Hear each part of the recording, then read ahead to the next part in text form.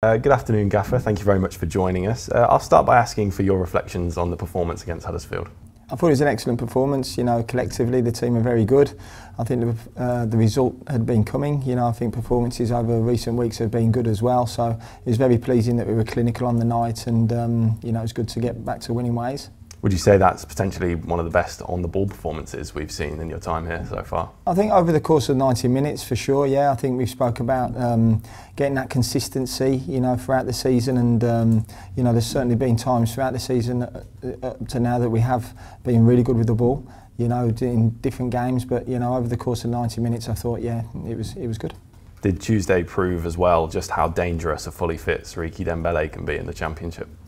I think so, but I think it also shows that if we keep working and doing the right things, I thought collectively the whole team were excellent on Tuesday. I thought Bakuna in that wide area was very good. Koji, is getting fitter and stronger as the games go by. Stansfield up top as well was always a threat in behind.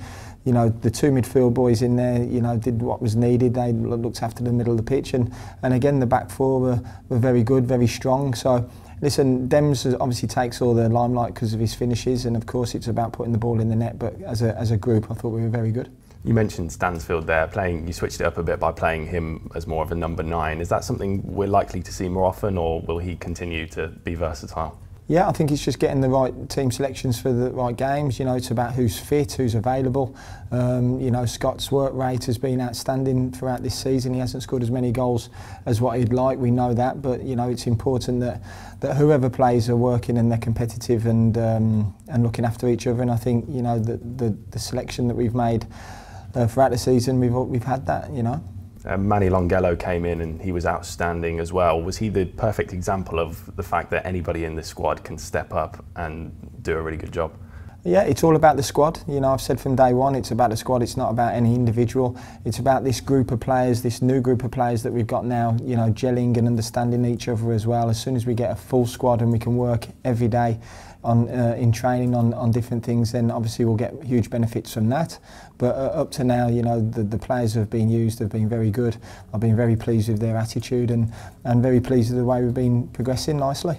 How proud how proud are you of the way the lads stuck together as well after what was a tough September? Yeah, I've been proud of this group, players ever since I've come in. The players from last year, I was very proud of their efforts, and I'm very proud of the players this year. Their attitudes, their desire, the way they perform in training every day is different class. And it's just about growing. And as I say, the more that we can keep fit and the more we can keep this group together, then the better we'll be. In terms of injury news, are there any new updates on the lads currently out? No news on that.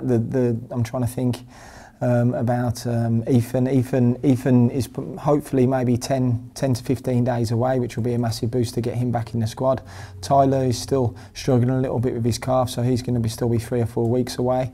George Hall's pushing his work up every day as well. So I'm hoping after the international break we'll get 2 or 3 players back, which will be a huge boost. Tomorrow will be your 3rd game in 7 days as well. I know the players will be properly up for it, but how are they feeling physically? Yeah, they're feeling fine. It's important that I've said from day one since I've come here that there's a no excuse culture. This is our 3rd game in 6 days coming up, and we know it's going to be a difficult game against an excellent team, but one that we'll be ready for, and the boys whoever's selected will be ready to go. Yeah, looking at West Brom as well, they've been in quite good form recently, and like Huddersfield, they'll come into the game 5 games unbeaten. What are you expecting to see from them? Yeah, listen, West Brom are an excellent team. They've got loads of experienced Championship players, very strong squad of players, so we know it's going to be a difficult game, but we'll have our game plan, and we've had a couple of good meetings over the last couple of days. Training's been good, and the lads are full of confidence and can't wait for the game.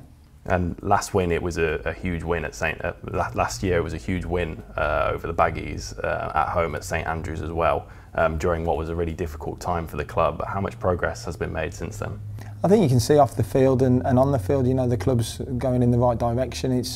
It's been, I think when we played West Brom last time at home, I think there was going to be protests and there was still a bit of a cloud over the club as well. But the way the club's gone forward with the new ownership and obviously the players coming in and everything that's going on around the city, you know, there's a real buzz about the place. So the atmosphere is completely different. It'll be a completely different game as well on Friday night. But again, you know, I think everyone connected with Birmingham is very proud to be connected with the football club now again, and you know, we're making giant steps forward. A lot of the lads won't have played in a derby for Blues before, but speaking to Dembele on Tuesday, you know, they seem just as up for it as the senior pros are.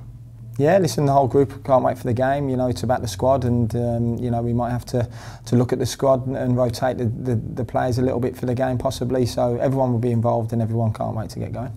And finally as well, part of the Lower Tilton will be opening tomorrow night, and it will be potentially the highest attendance for quite a long time. How great is it to be a step closer to having the stadium fully open again? It's brilliant. It's a really exciting period, as I've spoke about already. You know, this football club's on the rise. It's going forward, and to get some fans at the bottom of the Tilton, you know, on Friday will be extremely exciting and one we're all looking forward to seeing. Thank you very much, Gaffer. Thank you.